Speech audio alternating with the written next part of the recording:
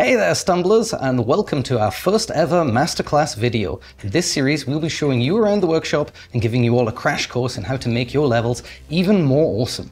Let's get started. Jumping right into it, you can access the workshop from the main menu. Once inside, these handy tabs at the bottom let you navigate around.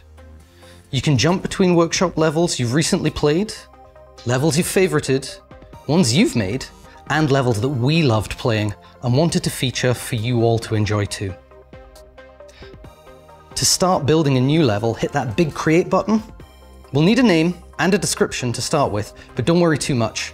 You can change those as much as you like as you edit. Right now, we only support creating races in the workshop, but in the future, we'll be bringing other types of levels. Stay tuned for those. In the Creator, we can pick a template to get started from. Each of these is a little different and gives you some pre-built context to remix or speed up creating. Welcome to the Workshop Editor.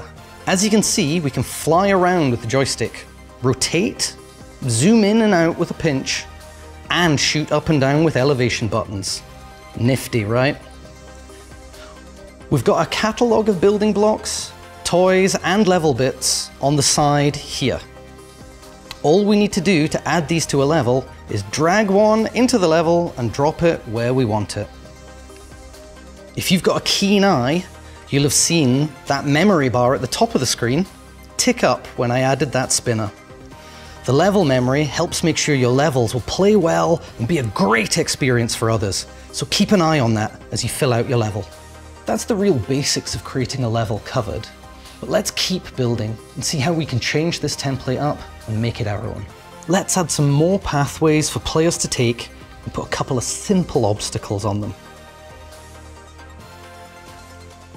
Now that's looking good enough to test out, we can test our levels in a couple of ways. First, we can hit preview and watch the whole level run while still in our editor camera. This is really helpful when you want to see where a cannon will fire or how fast something will move.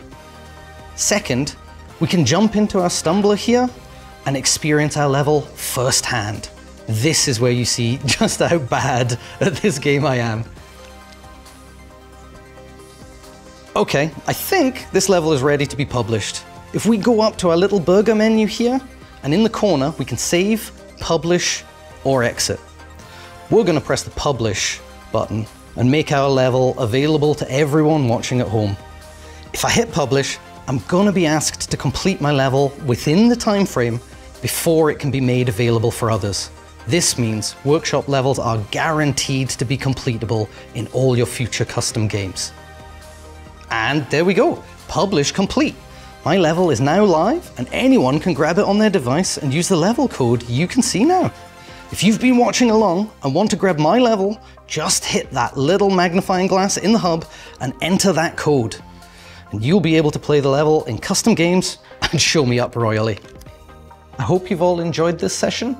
Join us on the next one, and where we'll show you how to customize your toys and building blocks, build at breakneck speeds, and set up your own checkpoints. Thanks for watching, and see you soon.